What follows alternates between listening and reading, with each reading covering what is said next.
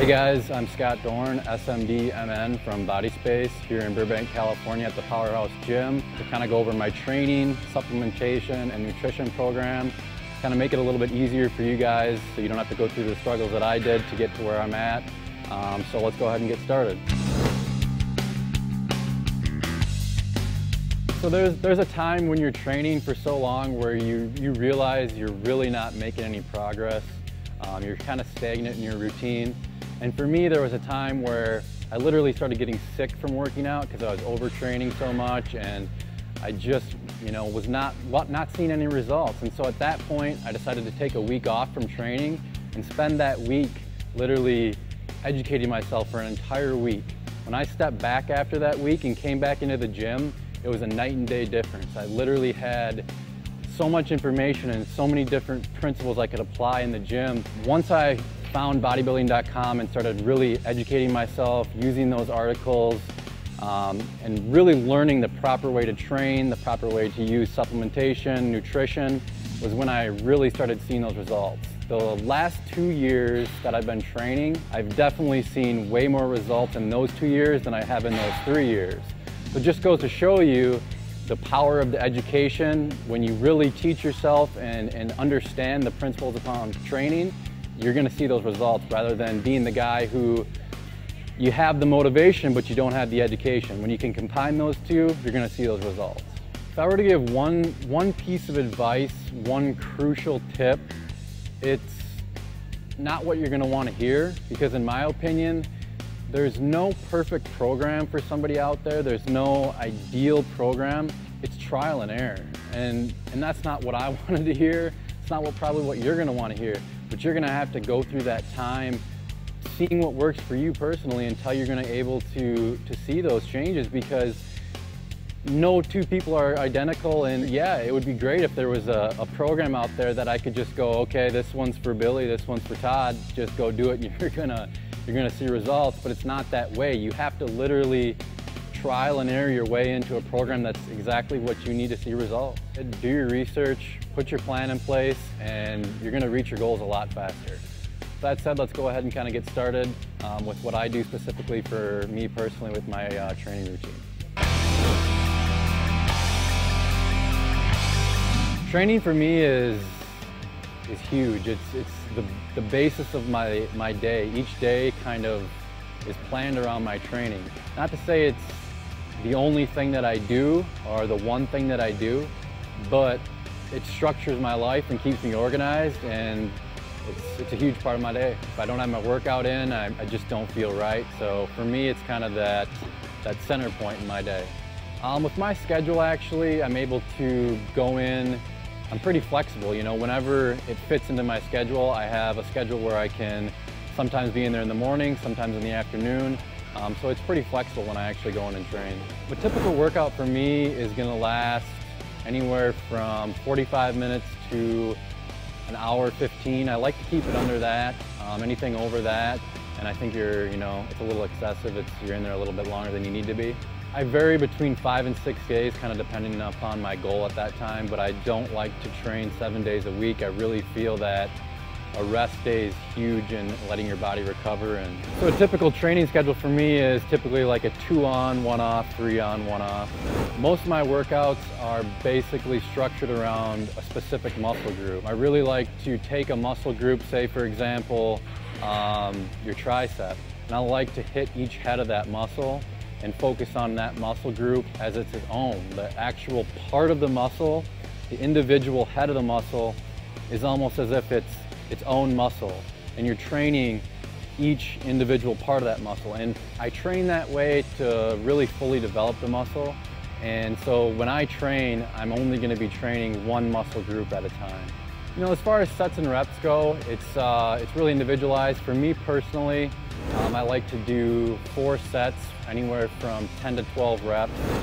That's what's worked for me best, is to break it down that way.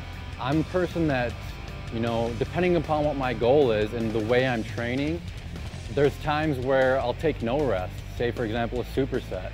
Or there's times where if I'm lifting heavy for like a larger muscle group like your back or your legs, I'll take an extended rest period, almost up to 3 to 5 minutes, to to really allow myself to put a full effort in. As far as changing my program goes, it's really something that kind of comes naturally for me. I really listen to my body, and I really like to do exactly what it's telling me. If I'm stagnant in an exercise, I'll switch something up and put something in different, and that kind of comes as I'm in the gym, actually, looking at a piece of equipment saying, you know what, I haven't used that before, I'm gonna try it, I'm gonna give this a shot, and all of a sudden I have a new workout program kind of just by gradually changing things in and out. It's not like I sit down and plan something out.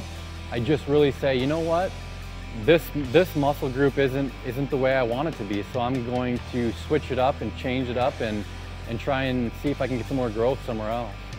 A plateau is probably caused because you're doing the same thing for so long, otherwise it probably never worked for you in the first place. So when you see that, realize it and change it. Try something different.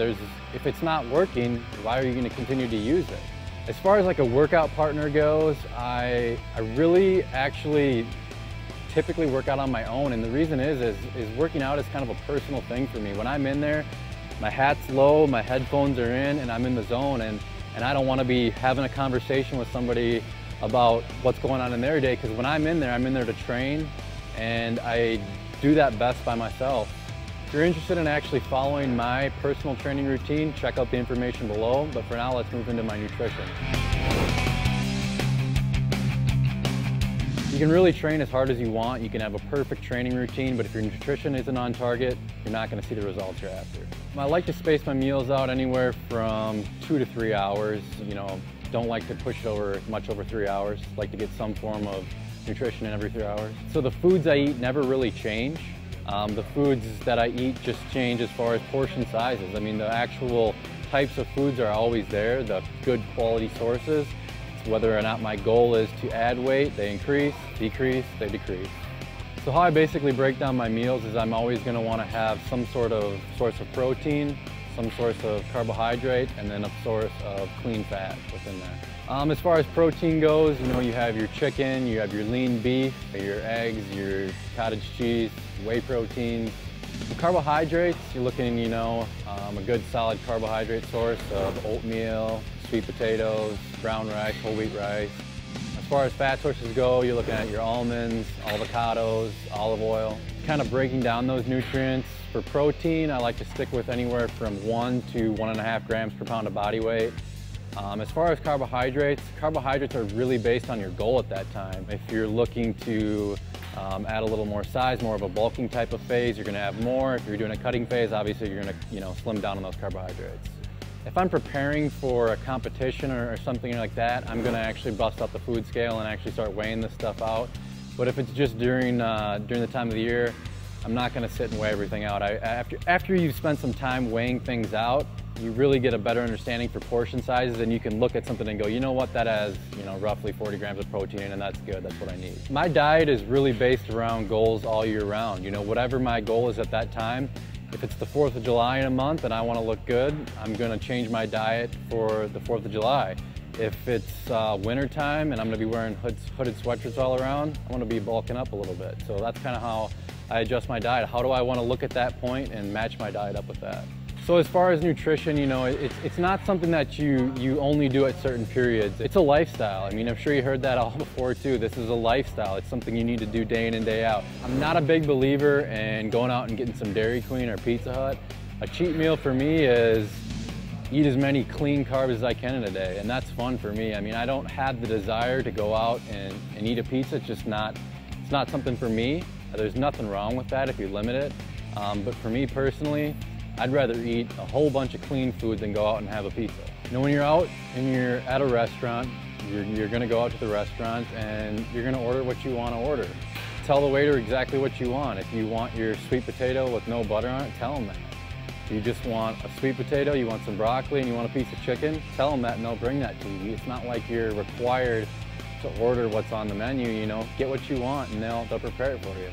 That's all I have for nutrition. If you want to see the full plan below, check it out. Let's move on to supplementation. Supplements aren't the one thing you need. It's a combination of things. They're definitely one of the things you need to add in to be successful in a workout routine, you know? It's basically adding those things in your body needs that you're not getting naturally. I like to stick to the basics. I like my whey protein, my casein protein. I like some sort of a waxy maize product as far as like a pre-post workout. Also like a multivitamin, you know, some sort of you know, get your omegas in with a fish oil and a flax. And those are the basics. You know, I'm not a big fan of crazy claims saying they're going to, you know, add 10 pounds of muscle in a week. I like to stick to the basics where there's actually some scientific data behind something saying that it's legitimately going to work. But I definitely feel that supplements are a huge part of reaching your goals. You know, it's there when, you know, when the real food isn't. You know, if you need a shake here, you need a shake there, it fills in those gaps, and it's a huge part of your success. Say for example, if I'm trying to get really lean, you know, I might add in a fat burner. If I'm trying to gain, I usually do that with food alone.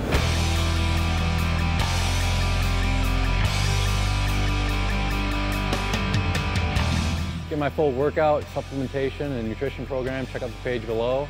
If you have questions specifically, you can check me out on Bodyspace at SMDMN. Otherwise, for more content like this, check out Bodybuilding.com.